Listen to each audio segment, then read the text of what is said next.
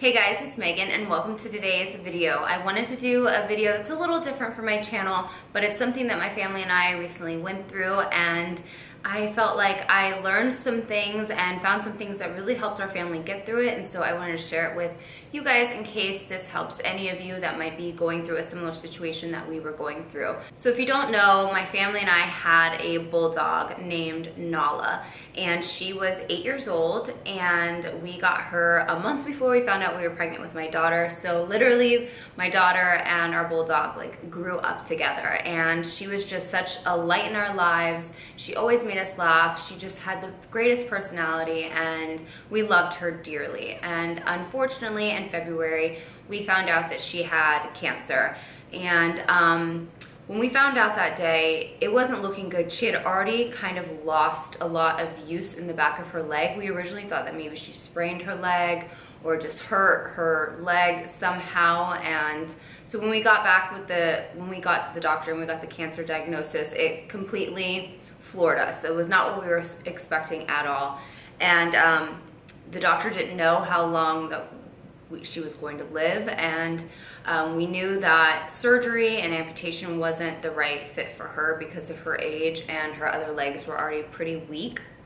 They wouldn't be able to hold her on 3 legs for an extended, life, really. And so we chose to put her in a quote-unquote hospice situation. So I took care of her. I fed her every single day, all day, whatever she needed. I gave her all of her pills. I just showered her with love, my family and I did. And I knew that I wanted to make sure that I could make this as easy as possible for my daughter, who's 7. And it was so hard for me as well because I've worked from home for the past 8 years, and actually a little even more than that. And so I was next to Nala all day, every day, and she was just such a big part of my life. So I was also needing to help get myself through the process as well. So I started researching things, and I found some great just articles and things on Pinterest of different ways to help your child grieve and cope with a sick dog, a dog with cancer, and then obviously a death. So the first thing that I ordered some books, and I'm going to show you the 2 books that I ordered for her. I ordered these off of Amazon. I read the reviews on them and they got really good reviews. I will link everything that I talk about in the description box below if you are interested in any of these.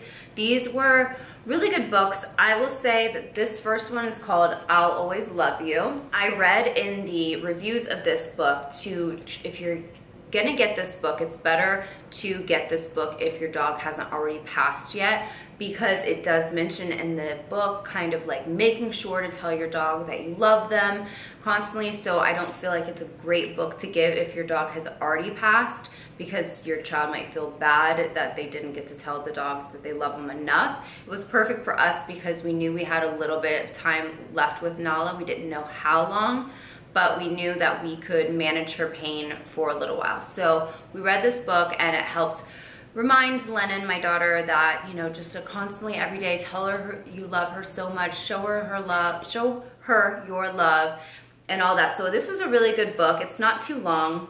There's not a lot of words on each page, so your child, if she's a little bit older, can read it with you or to you.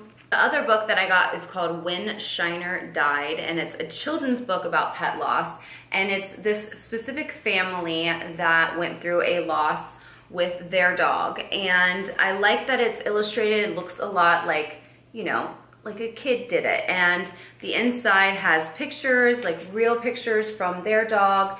And sometimes it's just good if a child can know, like, he or she's not the only one that's having to go through this. Unfortunately, so many of us have to go through this with our dogs or pets or anything like that, even family members, but obviously we're talking about pets. So the book has a little bit more words on each page, but it was still a book that my daughter could help read.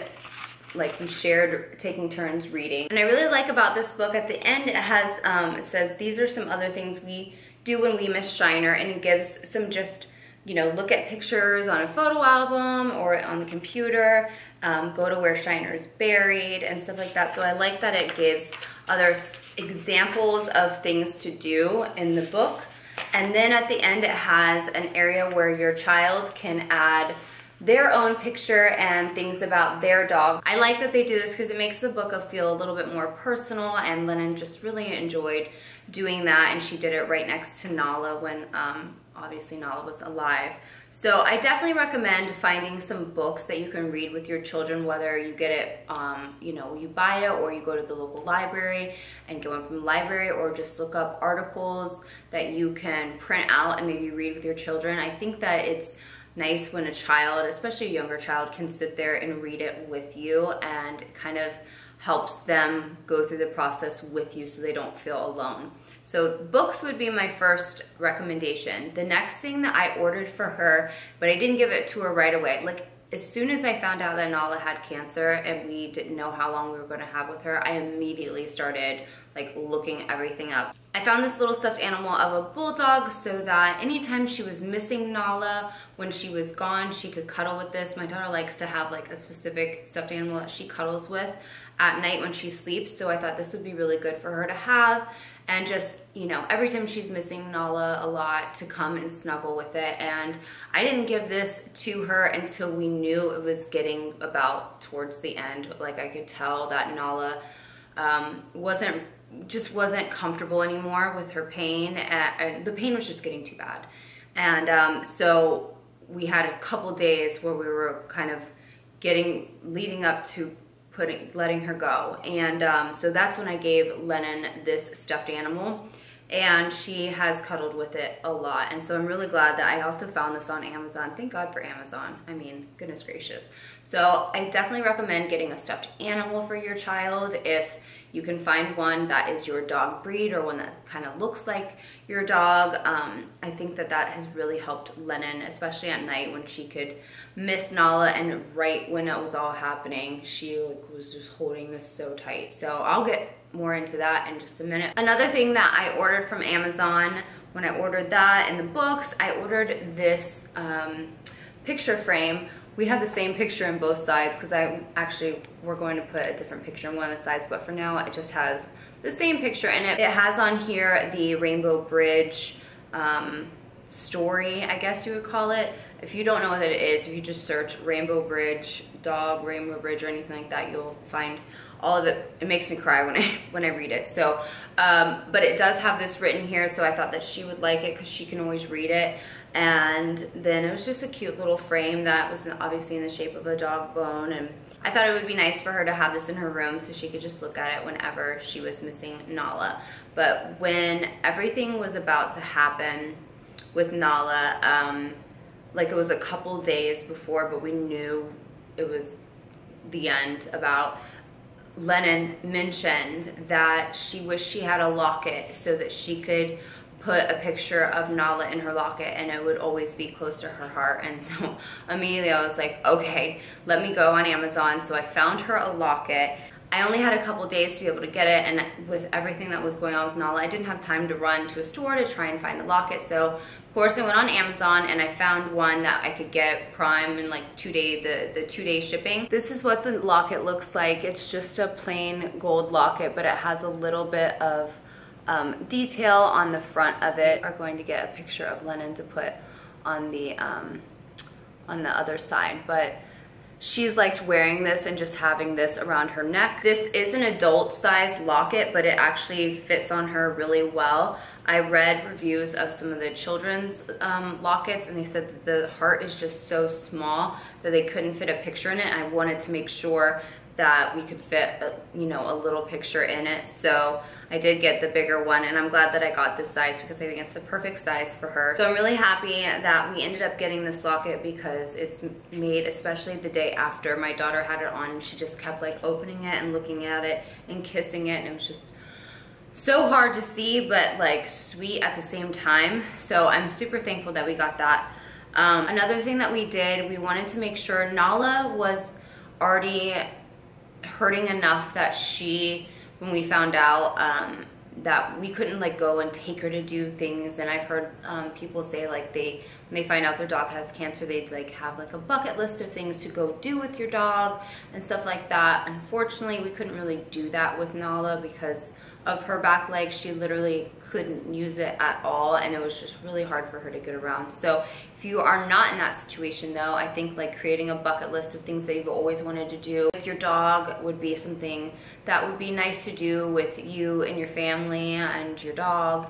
I think that's another good way of just creating a few more memories. If you are lucky enough to, you know, have some extra time with them before they pass. Another thing that we decided that we wanted to do was, she loved being outside so much, and we wanted an area to go to whenever we kind of want to talk to Nala. I mean, we believe that you can talk to them anywhere, but sometimes it's nicer if you're just outside looking up at the sky or the stars or anything, and kind of talk to them up there, like out there, I mean. Sorry, I'm like tongue-tied. It's hard for me to talk about this, but I really feel like the things that we did truly helped us a lot and helped my daughter a lot. She handled it so much better than I think I would have at her age. So we knew we wanted to create an area where we could go and talk to Nala. We want to make it like an actual little garden and put flowers and some plants in there that are easy to keep alive, because I don't want plants dying in Nala's area and I don't have the greenest of thumbs. So we're gonna do some succulents in there, but we just have to get some more pots and containers and stuff. And we're putting some chairs around there. We wanna get like a little bird bath and a little fountain. So I think if you can have an area that you dedicate to be like a memorial kind of thing, is that the right word? An area where you talk about your dog or you sit and reflect on your dog. We got her cremated, so we didn't bury her there. But we found a little bulldog statue. We haven't bought it yet, but we found it, and so we're going to buy it and put it out there. So I think that's just another way that you can keep their memory alive and give your child peace and comfort knowing that they can go to that area anytime that they want to talk. Since we knew Nala was going to pass, but she was still with us, we brought Nala out to that area that we kind of like started constructing, so that she could smell it. We wanted her to go to the bathroom in that area so that she could just have her scent there.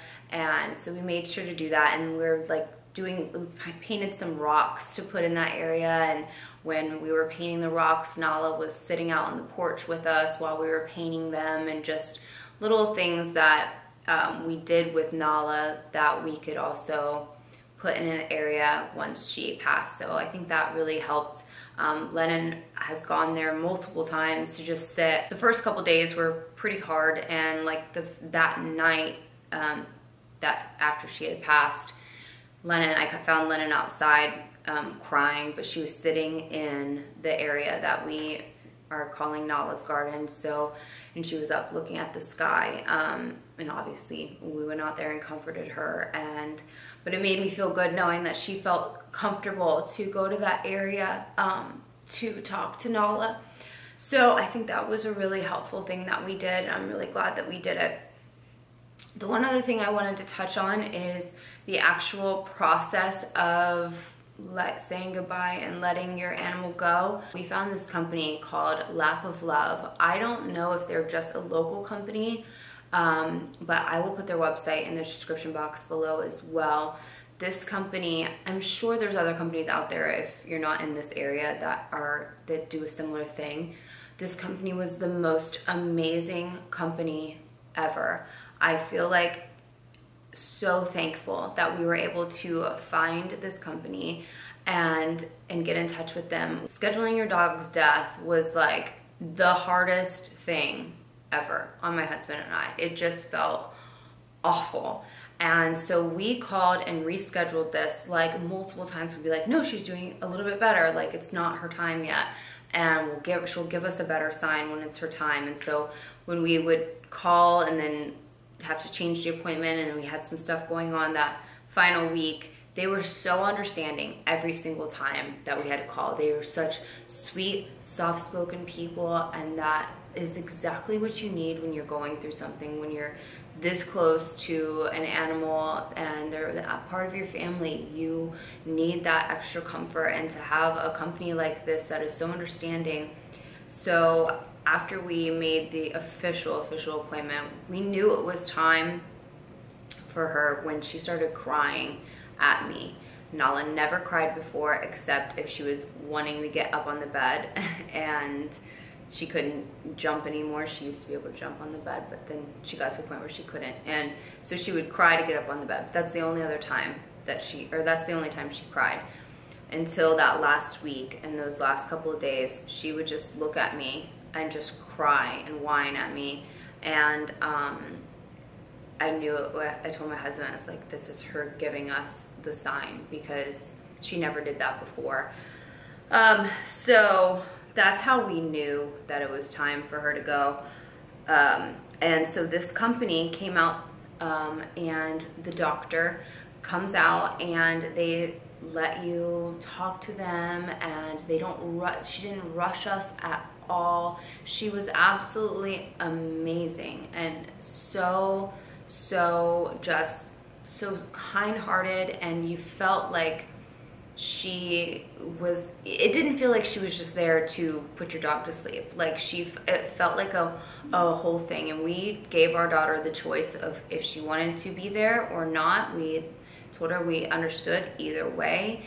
She could go in her room. We could have my parents pick her up so she didn't even have to be there, or she could be right there with us. And she said that she wanted to be right there with us. So the doctor was, you know, very aware of her age and all that. So she was even, I don't know, she was probably like that all the time, but it just felt like she was just so amazing given Lennon's age and how emotional I was, because I was a freaking basket case crying. And what she did, I mean, she spent probably 15 minutes, 20 minutes with us just talking to us about Nala and petting Nala and all that stuff. And then she went over what she was going to do, and they first give the dog a sedative and just let them go to sleep.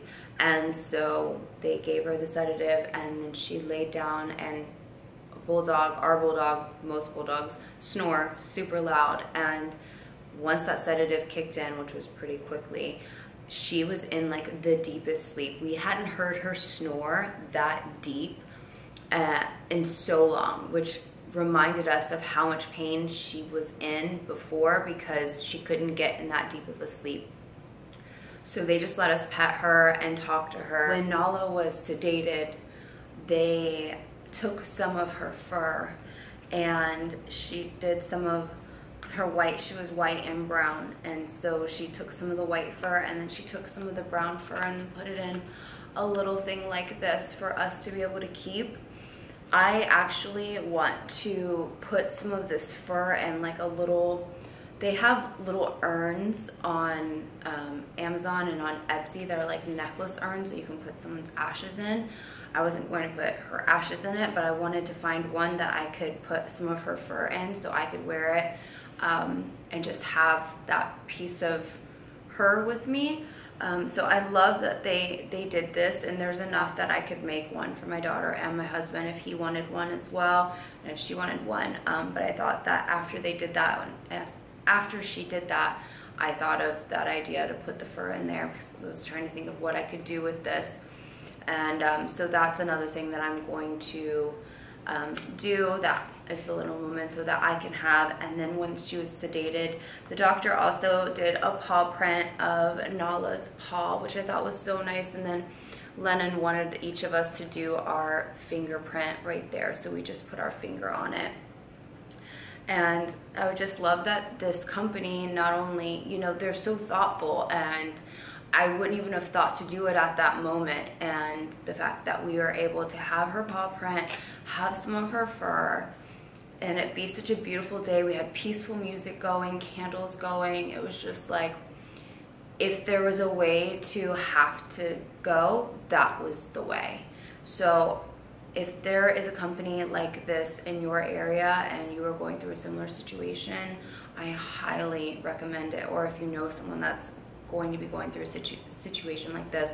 They did not pay me to say this. They didn't sponsor this by any means. I just had such an amazing experience with this company. I really wanted to share how great they were. This company made this process just a little bit easier for us, and the doctor was just so unbelievably caring and thoughtful. And I worried what was going to happen once Nala was gone officially. And I went and took Lennon out to Nala's garden, and we sat out there because I thought my husband was going to have to carry Nala out.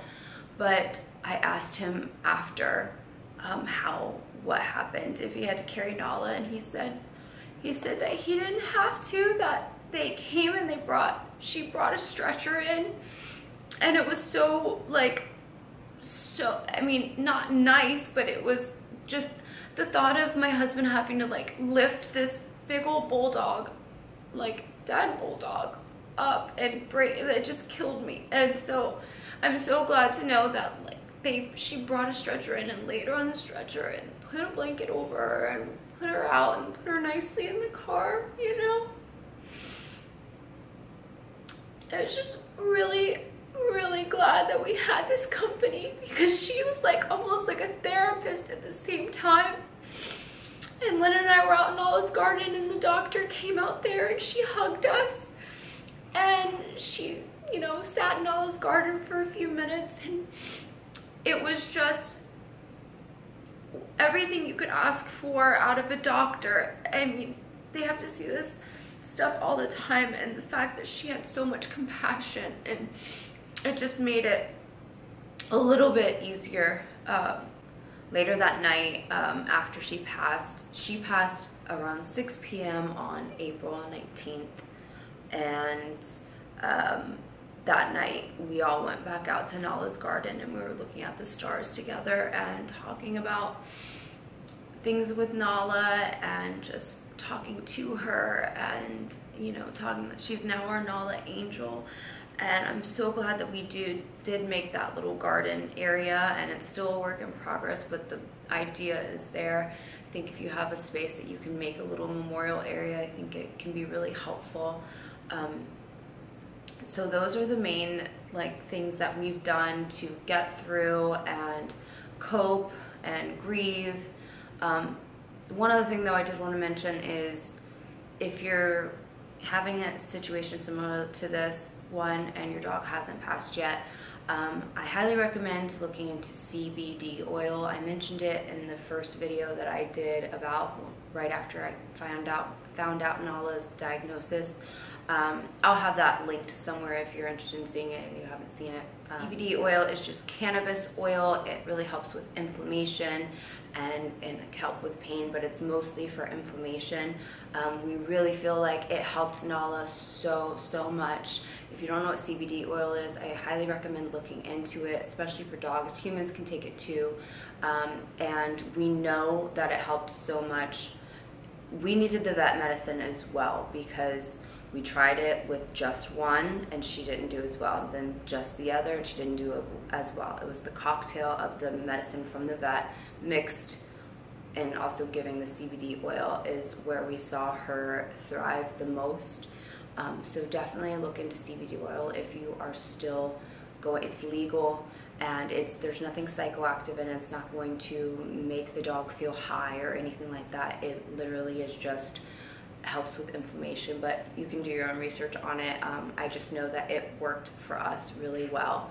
One other thing that helped us with continuing to move forward is we started talking about a puppy, and that is not going to work for every family, obviously, but for our family it felt right, because we have been watching in a very sad state for the past 3 months.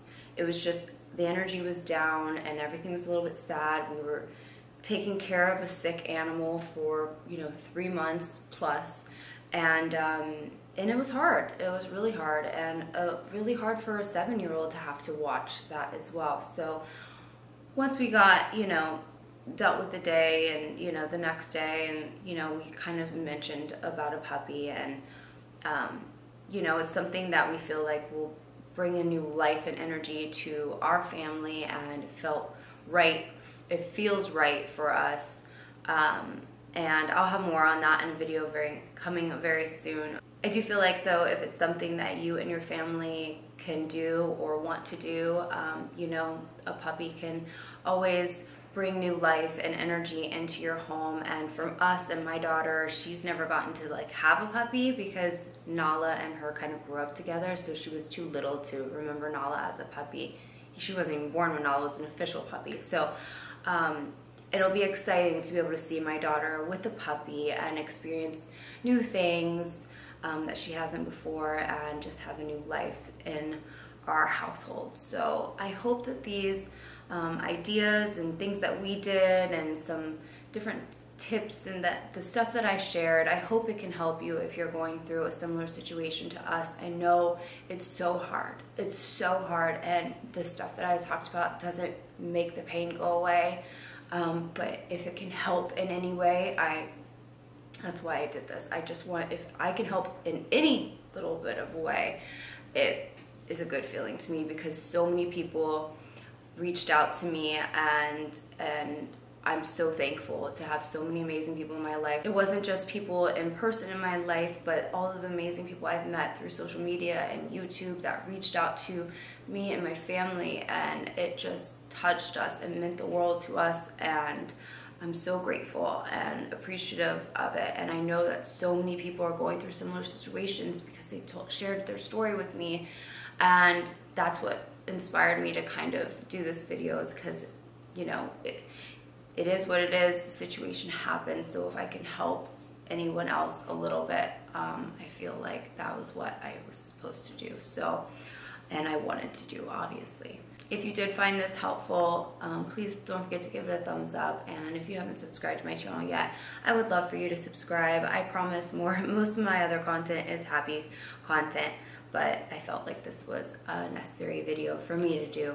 So I hope you guys don't mind a little bit of a difference for this video today. But I thank you so much for watching. I hope you all have an amazing rest of your day, and I'll see you in my next video. Bye.